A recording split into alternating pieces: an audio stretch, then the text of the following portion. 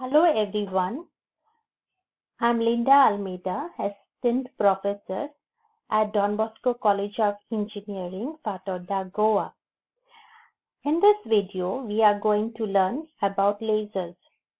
The topics which I'm going to cover are Introduction to lasers, second, Properties of lasers, third, Applications of lasers, and fourth, Interaction of radiation with matter from quantum mechanical point of view.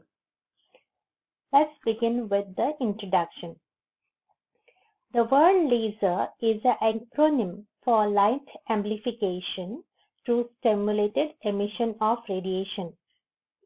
Actually, laser is not a simple amplifier of light, but a generator of light.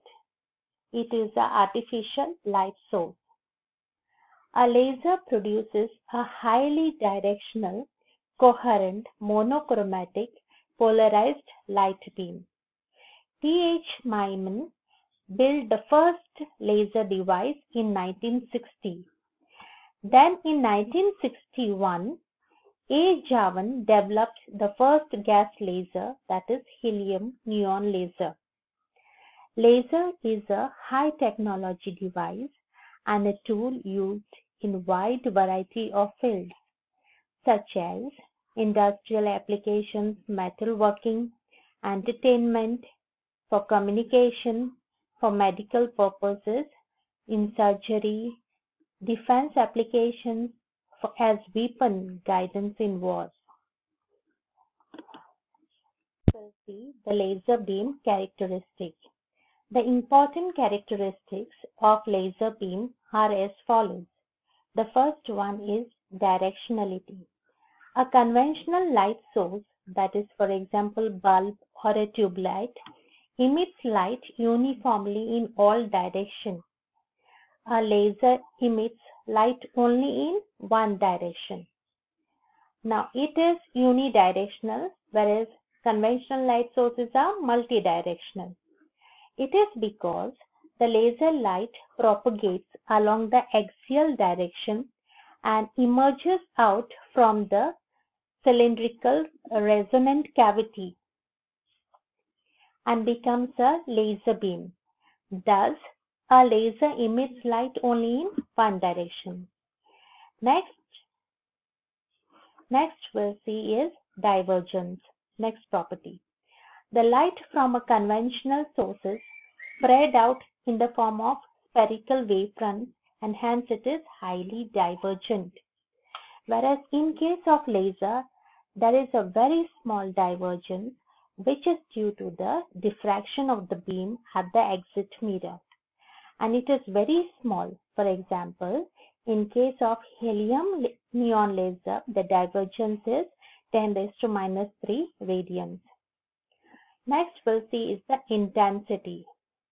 The intensity of light from a conventional source decreases very rapidly with the distance as it spreads out in space, whereas a laser emits light in the form of a narrow beam with its energy concentrated in small region of space.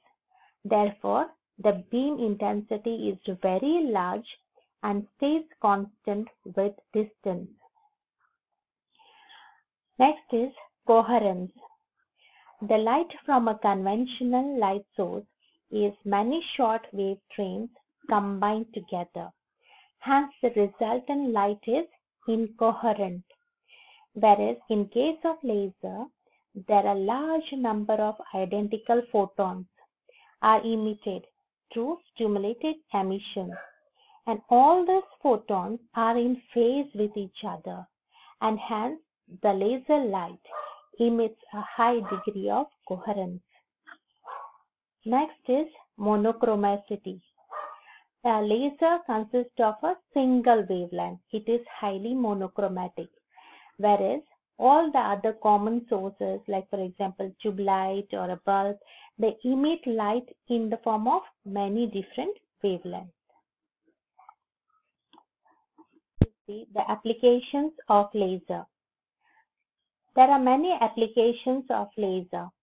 The first one is industrial applications. Welding, micro welding. The laser welding can be done even at difficult places, which are very difficult to reach. Carbon dioxide laser is used here. The focused laser beam is incident on a spot where the two parts are to be welded. The spot contact melts and gets welded. This is specially used in welding tin sheets or foils. Micromachining, that is called as drilling. A very small hole can be made in hard or soft material. For example, steel, diamond, iron, rubber, etc. Laser drilling does not require a physical drill bit. Drilling by a laser is very fast, about 10 raised to minus 3 seconds. It is very precise and there is no physical contact of the tool with the material. Hence, there is no temperature change in the sample to be drilled. As a result, there is no change in the structure of the material. Next we'll see is cutting. A wide range of materials can be cut by using carbon dioxide lasers.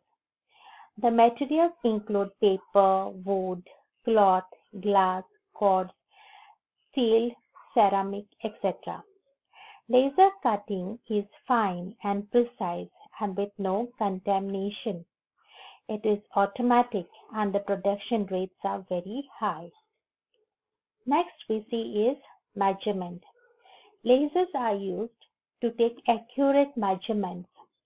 This is a small measuring tape which I am having in my place at my home. It is a measuring tape with a laser line generator. The moment you press a button here, the laser, you'll get a red laser line here, which helps to take the measurement accurately. Next we'll see is holography. Now holography is a technique of recording and reproducing an image of an object without the use of lenses. A 3D image of an object is seen when the record is illuminated.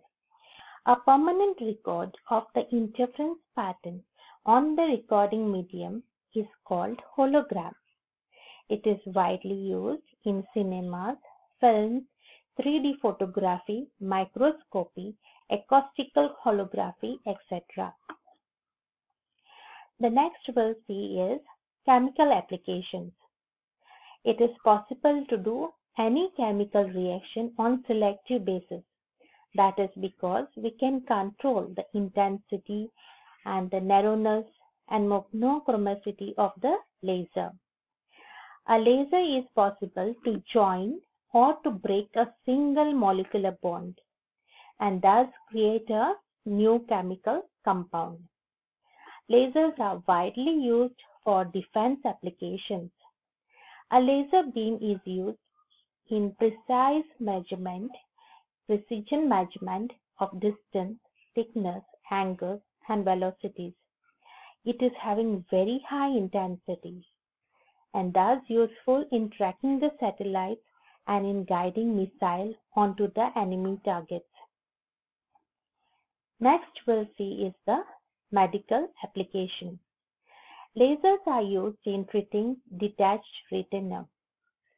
In this case, argon laser is used. It is used to focus on the desired point on the retina. The green beam of the argon laser is strongly absorbed by the red blood cells of the retina, and this causes the thermal effects which weld the retina back to the eyeball. In this way, we can treat the detached retina. Next is the cataract operation can be performed by using lasers. A laser cataract surgery is also called as RELAC, that is refractive laser assisted cataract surgery. It is an advanced type of cataract surgery with a high level of precision and accuracy. The cataract occurs when a natural lens of the eye becomes cloudy and obstructs vision to blindness.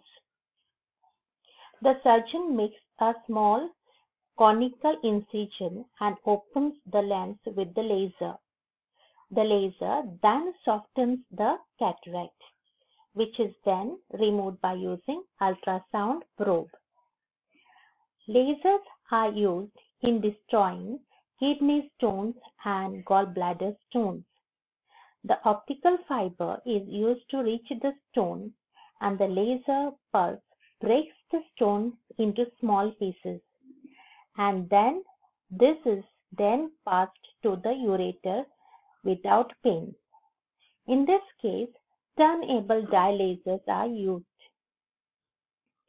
Laser canes and specs assist the blind. The laser cane has a 3-diode lasers, one laser beam directing downward, the second one upward, the third one straight ahead. The distance is sensed by vibration of the handle, and the obstacle level is indicated by the pitch of vibration. There are many other applications of laser. Nowadays, laser printers are very common.